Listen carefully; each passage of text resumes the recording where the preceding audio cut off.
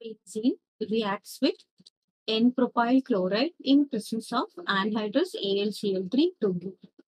So here, what is benzene? You know benzene. Benzene is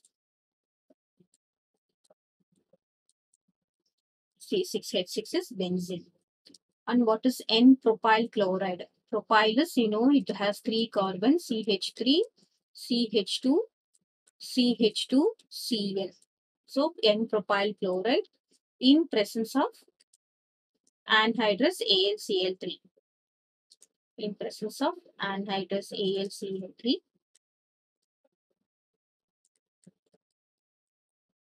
So what happens here? See what happens to this propyl chloride. This propyl chloride splits into that is CH3, CH2, CH2 plus and Cl minus. This is an electrophilic substitution reaction. It's an electrophilic substitution reaction. So this Cl minus, hydrogen is removed and here HCl is removed. Now we have a carbocation. In this place we have a minus because hydrogen is removed from here and Cl is removed from here, we will be getting HCl. So this is a carbocation. What carbocation here? See this is CH3, CH2 and you have, I am writing it as CH3, C, H and H and this is C, H and H plus. So this is what carbocation? This is a primary carbocation. What happens here in the case of primary carbocation? There will be hydride shift. So what is hydride shift means? H minus. H minus is hydride. Hydride is shifted. So this minus, H minus will go where? It will be going to this plus charge. So what will be the result now?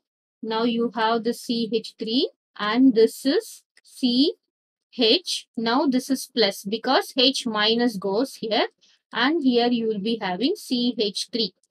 Now what carbocation is this? This is a secondary carbocation. So we know that secondary carbocation is more stable than primary carbocation. So what happens? There will be a hydride shift and this product will attack this H minus. So what we will be getting? So this plus will attack this minus. So here it is CH3 and this is CH3. So what is the name of this compound? This is isopropyl. This is isopropyl benzene.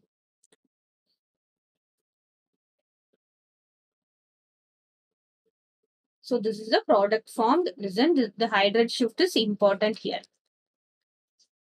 The product formed is isopropyl benzene.